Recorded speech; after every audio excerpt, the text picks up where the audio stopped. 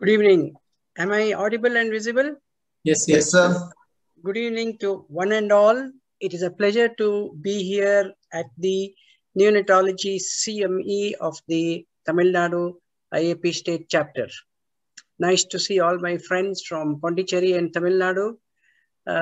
Thank you, Dr. Tiroumourugane and the team to give me an opportunity here. I still remember, I think we came across for the first time when there was a massive first TOT held in Bangalore in 2009. You and Prakash Shamboy-Ram, if I remember right. Yes, sir, you're right, sir. You're right, sir. I think you remember. Anyway, that's all history now. I realize that we are about an hour behind schedule, and I'll stick to my 20 minutes and try and not overstep the limit. Now, prevention of anemia in newborns and infants. I will not be covering. This is a change from all the previous speakers. Instead of saying what I will be covering, I'm saying I will not be covering any specific things like thalassemia, all those hemolytic anemias and all. Instead, I'm going to discuss anemia as an endemic problem of our country, looking at the bigger picture, taking the perinatal approach route, and trying to put a stop to the chronicity or the continuing saga of anemia from the intrauterine life straight on to even infancy and childhood. It may involve some policy matters also. Anemia in children is a huge problem around the globe. In India, it's a major cause of morbidity.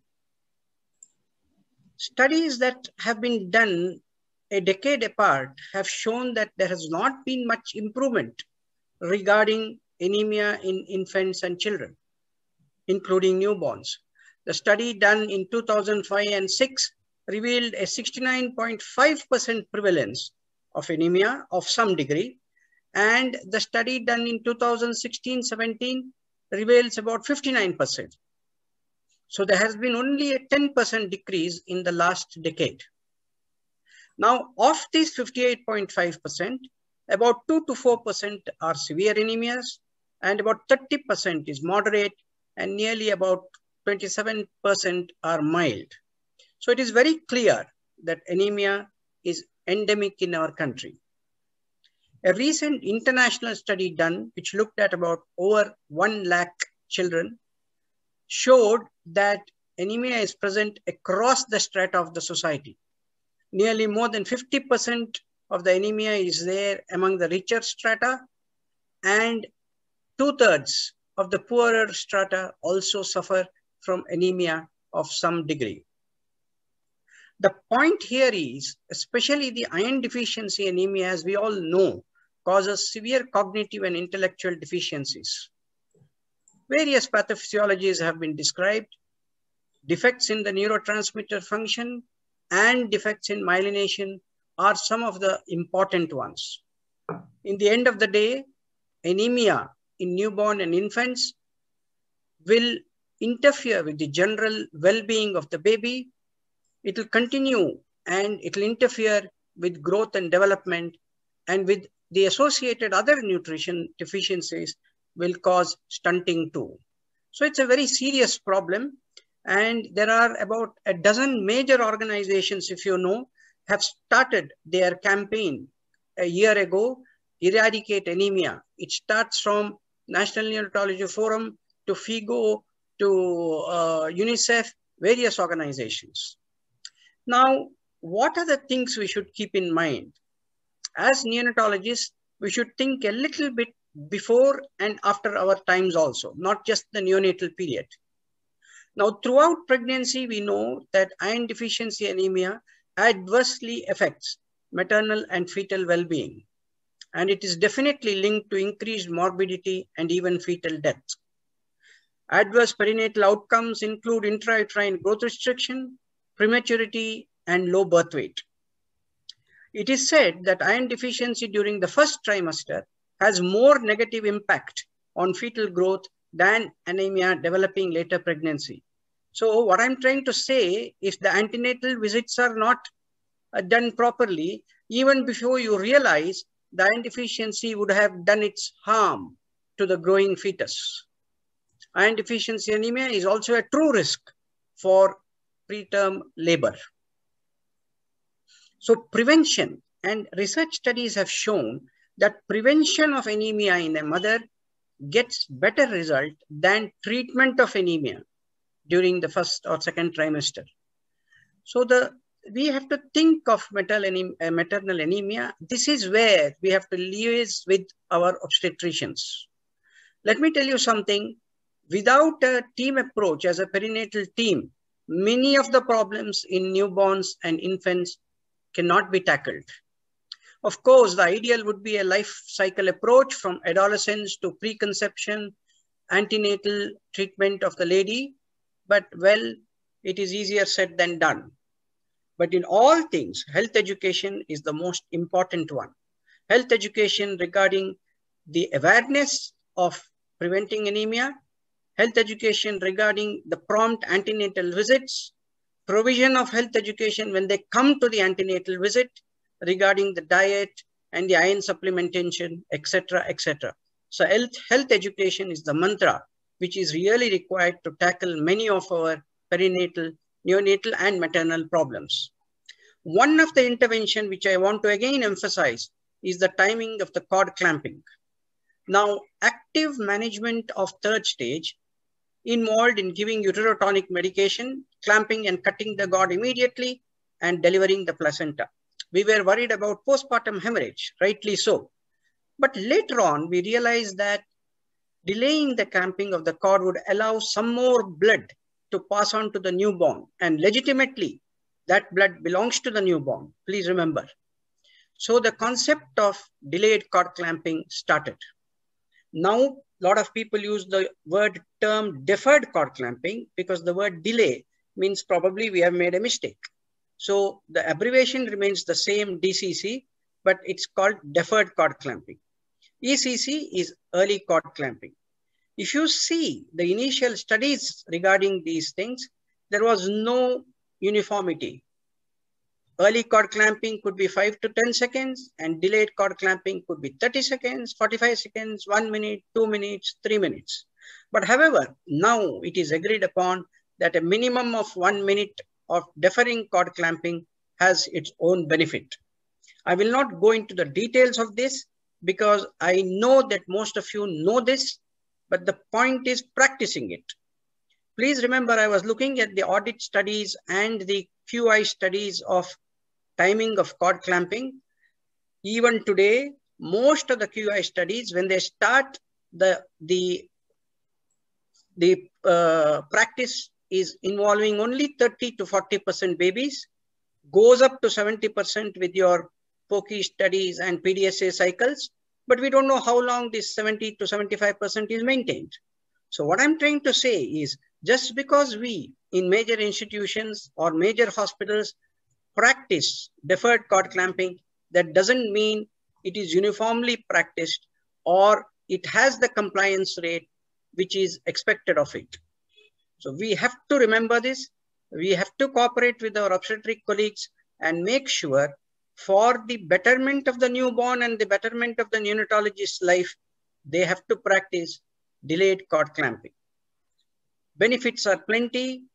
Decrease in neonatal and infant anemia is a definite advantage. And in a country, low-income country like ours, this is the most cost-effective way of making sure the newborns have good hemoglobin, good hematocrit, and it takes them safely till that danger period of hemoglobin falling to its nadir or iron deficiency anemia creeping in. If that part, if we take care, then with the dietary and other iron supplementations, we can definitely avoid this major national problem. The skepticals think about polycythemia and increased levels of neonatal jaundice. I've given you the studies here. Please remember, these are all not statistically significant. Serane et al., looking at more than 250 babies, has shown that cord clamping at 15 seconds, 1 minute, and 3 minutes group has increased the hematocrit by 53 to to 53.5%, 57 and 59. Difference is significant even after 24 to 48 hours. The next group of investigators have shown that the advantages last even until 2 to 6 months and during the second half of the first year. Now, more iron is transferred to the baby. Nearly 50 milligrams per kg of iron, an increase of PCV is seen with the additional blood volume of 20 ml. And now we all know that most of the blood which flows into the baby from the cord happens in the first minute, and 1 minute of deferred cord clamping is sufficient.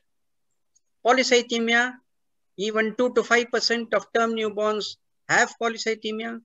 Risk of developing it due to DCC is not statistically significant, and none of them have required any symptomatic treatment with symptoms needing treatment. Hyperbilirubinemia is a very mild problem, but even then studies have been conducted and there is no increased risk of hyperbilirubinemia which is statistically significant or requiring any major form of treatment. Some people may say by delaying, we are increasing the maternal hemorrhage. MacDonald and Middleton in their Cochrane review have very clearly shown that there is no significant difference between ECC and DCC with regard to mean maternal blood loss, maternal hemoglobin values, maternal need for transfusion, need for manual removal of placenta because of any delay, or a third stage of labor lasting very long, or therapeutic extra administration of uterotronics. So all the ill effects of DCC are now removed from our minds. But still we have a problem if a baby needs resuscitation. It has been very clearly shown. Our own Dr. Amit Upadhyaya, one of his early studies, RCT, has shown that umbilical cord milking, if done properly, increases the initial HB and does everything that a delayed cord clamping would achieve. There are videos available in the internet how to do it systematically without causing any major problem. So it's a safe intervention, and whenever possible, it has to be practiced. There's only one major long-term study of 7-month developmental outcomes. DCC at birth, protective of very low birth weight male infant against motor disability at 7 months of corrected age. Probably the mechanisms are reduced occurrence of IVH, reduced late onset of sepsis, and DCC may have improved the blood flow to the brain, better oxygenation at delivery. So now the studies have been performed even in preterm babies, and it has been found that it is a cost-effective major intervention to prevent anemia and help the baby pass on from newborn period to infancy and infancy to childhood. Almost all the professional bodies are now recommending a minimum of 1 minute delay. When there severe resuscitation is required, as I said, milking is fine. Now the question comes, even otherwise, can routine care be given by the mother's side? Yes. Anyway, our recommendation now is to deliver the baby on the mother's abdomen. Routine care takes only about a minute, and initial steps can be very easily done by the side of the mother. Our biomedical engineering friends are more smarter than us, and they have beaten us to it. And there are now very nice trolleys which are available, which can be taken close to the mother's bedside, and the needful can be done. Now, the second point I want to mention is the iatrogenic blood loss in preterm infants. I will only quote one study, Councilman et al. They looked at 24 babies, less than 28 weeks of gestation. The median cumulative iatrogenic loss was per 24 mils per kg in the first 2 weeks of life. It equals to a median of 28.5% of the total blood volume of the baby. As we all understand, blood loss was higher in the most extreme preterm infants because the total volume is less and more blood is required for repeated investigations. The median number of punctures per infant was 47, ranging from 26 to 56 during the first 3 to 4 weeks of life. And one of the most significant observations here is if they required a transfusion, the total amount of blood transfusion they required before discharge was almost equivalent to the amount of blood which was drawn for investigations, which means that most of the natural blood loss or whatever it is due to hemolysis are taken care of the baby to some extent, but what we remove, we have to put back. So what is the moral of the story?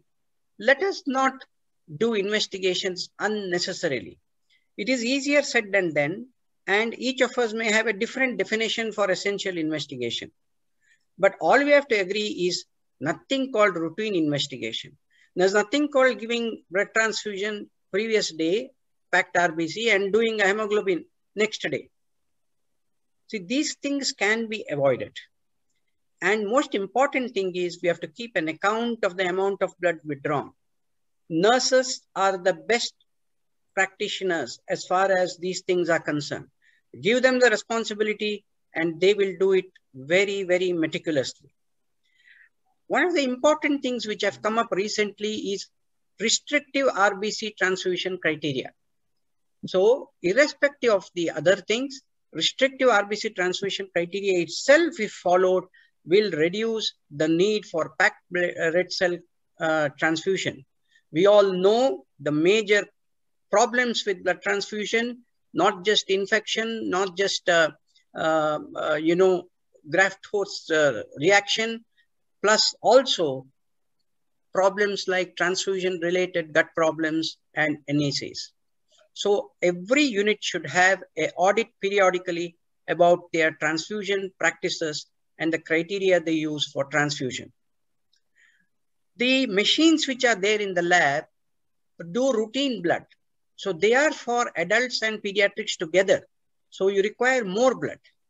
If you have now what you call as benchtop analyzers, which you can have in the room next to your NICU, these are highly accurate bedside point of care monitors. And they use very, very diminishing blood volumes. And there are now provision where after the reading is done, the blood can be returned back to the baby. These are all important things which are coming up to prevent unnecessary transfusions. Transcutaneous measurements of bilirubin, hemoglobin are now in use. Research is going on. Instead of blood investigations, can you do some of the things in saliva and urine as an alternative? Non-invasive measurements of analytes, infrared and spectrophotometric methods can be utilized. Newer things are going to come in the next decade using microchip, microarray and nanotechnology, especially for doing blood cultures and things like that. Artificial intelligence, computer will look at 10,000 jaundice in the conjunctiva and will tell you with fair accuracy, just with a photograph, what could be the jaundice. The mother's hemoglobin, looking at the conjunctiva, can be now estimated very closely using artificial intelligence. Just a slide on recombinant human erythropoietin. This has not taken up anywhere, especially in India. There are studies here and there we see.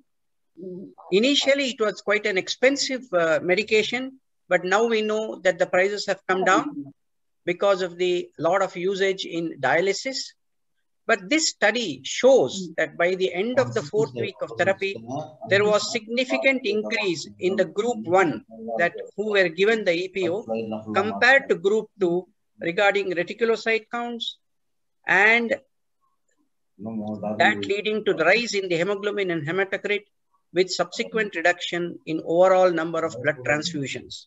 I don't know how many in the people who are listening now are using erythropoietin. I do not have much experience in the use of erythropoietin anyway. But however, erythropoietin along with vitamin E, folic acid stimulated erythropoiesis and significantly reduced the need for blood transfusion in anemia of prematurity. So anemia of prematurity is one thing we may find a application for this, but not otherwise.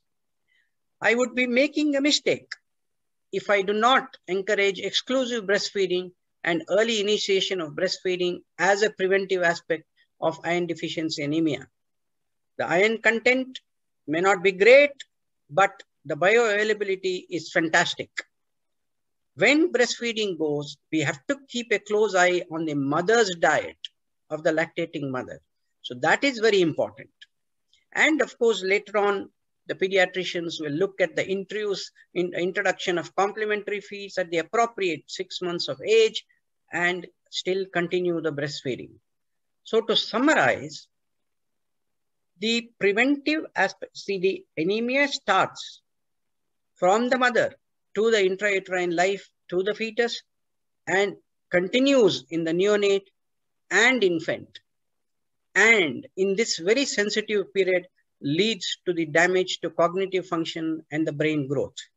So it is very important that we tackle it as early as possible. To summarize what I have said, maternal diet and iron supplementation, diet of lactating mothers, iron supplementation to preterm babies at 2 to 4 weeks. Other babies you need not supplement, you can do it later. Avoid iatrogenic blood losses. And in all this, health education is the key.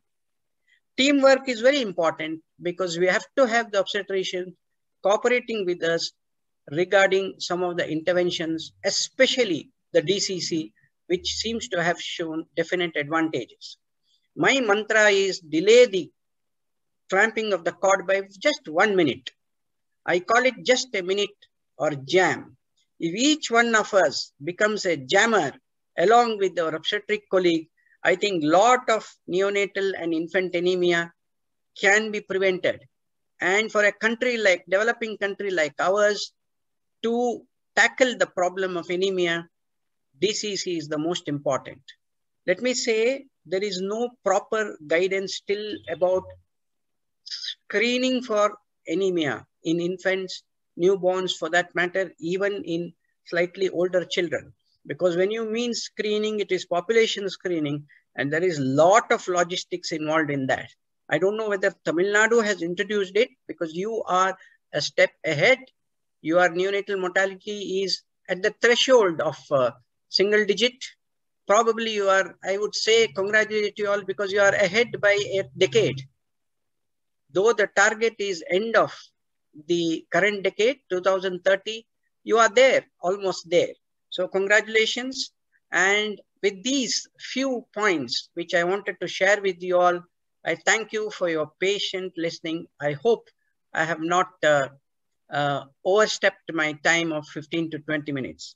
Thank you very much.